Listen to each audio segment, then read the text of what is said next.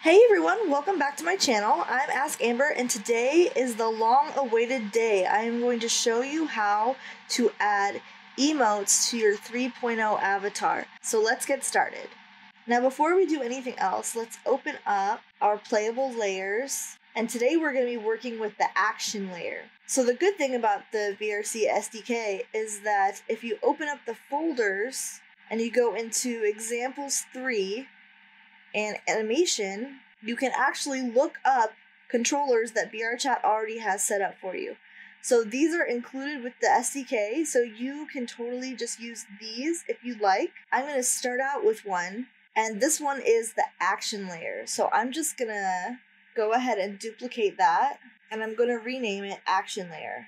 Then I'm going to go ahead and move this into my personal animations folder under animation controllers. And then when I go into my animation controllers, there it is ready to go. So I'm going to go ahead and double click on this to open up my full action layer. Now this is very intimidating looking, I know, but really because VRChat has already set up everything that you need for it, it's actually really easy to do. Now I'm going to change some things in this layer so that we can get our emotes working the way we like. So to add standard emotes, like you would in VRChat SDK 2, you don't actually have to add any parameters because VRChat already sets up emote parameters for this action layer for you. So luckily, you don't have to do anything like that. I'm going to show you how to change these out, and it's really simple. All of these little boxes represent an action that happens.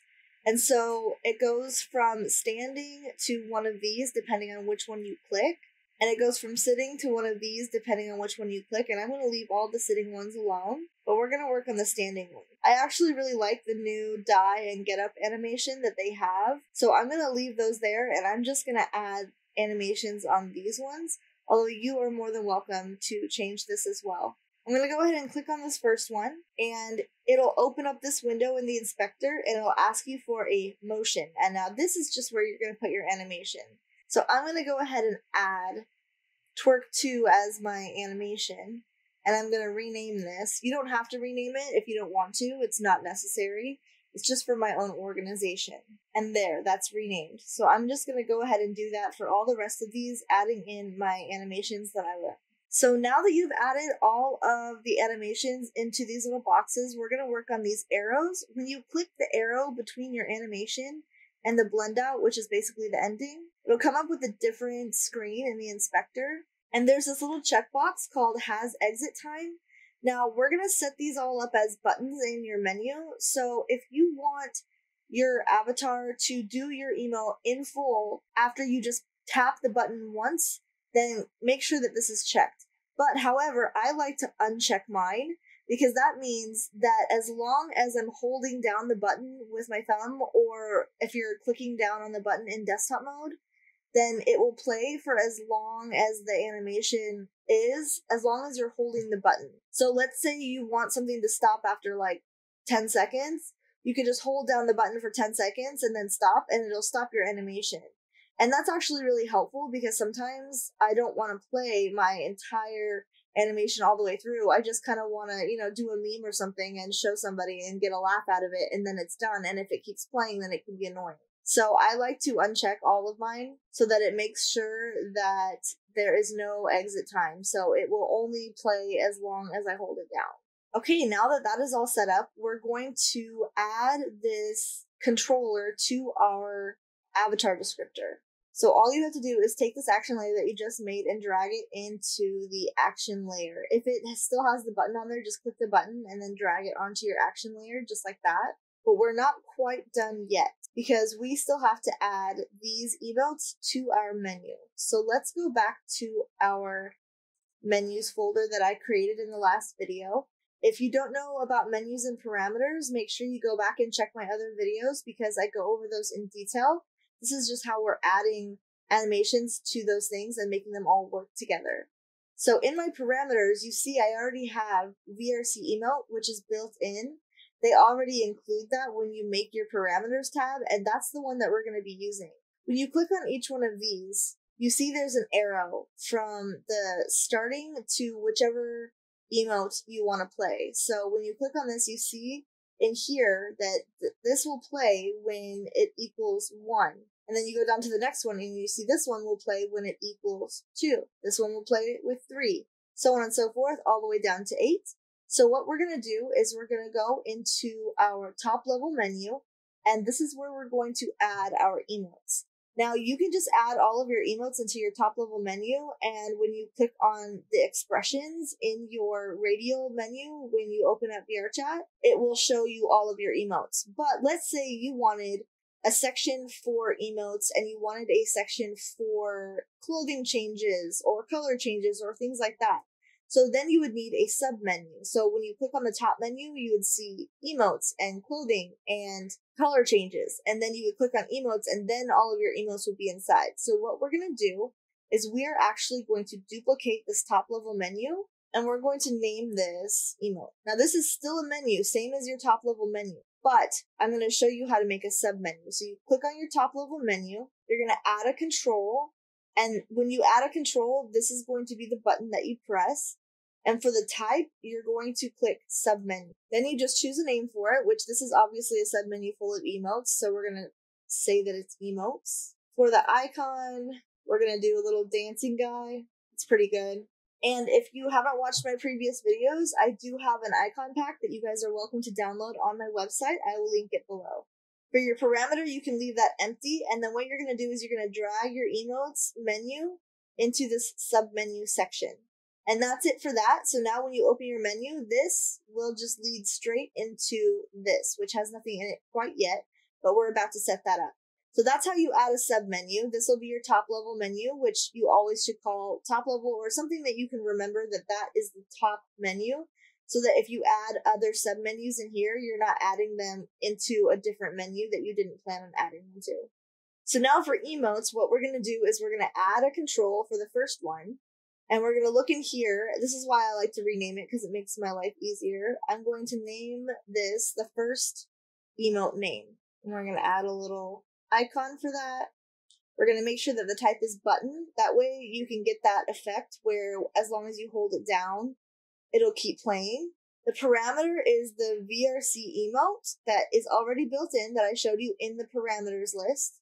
And then for this one, the value is going to be 1. And remember how when we went in here, let me just click on it for you. When we went in here, you could see that this emote equals 1, and you want that to match with what's in your button. So this value is going to be 1 with the VRC parameter. Now we're going to add another control, call this one whatever it is the next emote down, which is torque 3. Add an icon, make sure it's button. The parameter is the same, VRC emote integer. But this time we're going to change the value to 2 because we know that this value of this one is 2. And we're just going to do that for every single one, going all the way down, even for the die.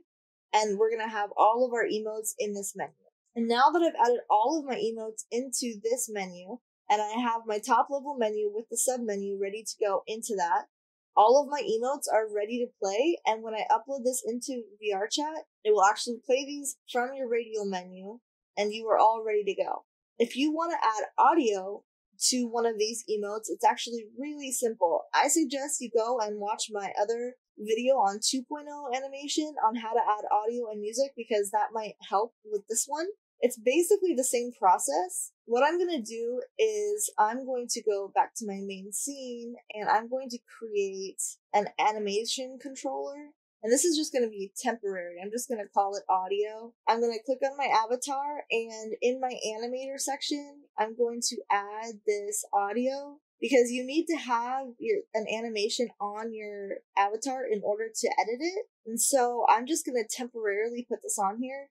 Please do not upload your avatar with this on here. You'll need to delete this before you upload your avatar. But this is just for changing the actual animation on your avatar. So in audio, I'm going to double click on that, and I'm going to go into my animations folder and into my anim files and into my dances, and I'm going to click the ones that I added. So I added Follow the Leader, and I added Toxic, and I added Swalla. So now I can go back into my scene and I can click on my avatar, duplicate it, hide the original avatar just like I'm creating an animation, and I'm going to go into the animation tab and make sure that I can actually edit these animations. And I should be able to. Once you have that set up, you're going to go into your armature and your hips, and you're going to right click, and you're going to create an audio source. And this audio source I'm going to call the same name as my first animation. And in the audio clip area, I'm going to drag my music file into the audio clip. I'm going to put my priority as all the way high. In my 3D sound settings, I'm going to put my max distance at 20. And then I'm going to duplicate this twice because I have 2 more songs that I want. This one I'm going to call Follow the Leader. And I'm going to change this one to Follow the Leader. And this one I'm going to change to Toxic and change the sound source to Toxic. Now that I have those on there, I'm going to go ahead and close this up, and I am ready to edit my animations. I'm just going to go ahead and duplicate this, hide the original avatar, click on the second avatar, and go into my animation tab. And as you can see in here, I've actually already set up this, but I'm going to show you how to set it up in case yours is not there. So on the Follow the Leader animation, what I'm going to do is add property, and I'm going to go into my armature, into my hips, find that audio source, Follow the Leader, and I'm going to click the little plus button next to Is Active and make sure that's checked. Great, now you can exit back out into your project settings. Go ahead and delete this duplicate that you just made, turn this duplicate back on, and then you're going to toggle this down, and you're going to make all 3 of these musics the game object inactive by clicking that check mark.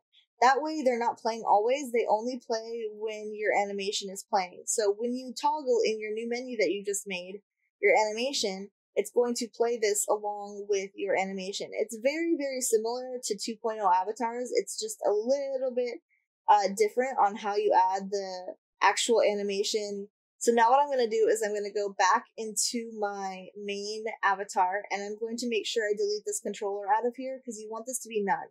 Because with your avatar descriptor, you don't want any animator controller in here. That was just so that we could edit the animations. And somehow, deleting that made my game objects active again, so I'm just going to make sure those are inactive. And there you go. Now when you play your song in VRChat, it will play the audio along with it. Stay tuned for my next video where I'm going to go over how to add facial expressions and gestures along with different hand shapes and things like that. So stay tuned for that. Turn that little bell on and subscribe so you never miss one of my videos. Thanks for watching.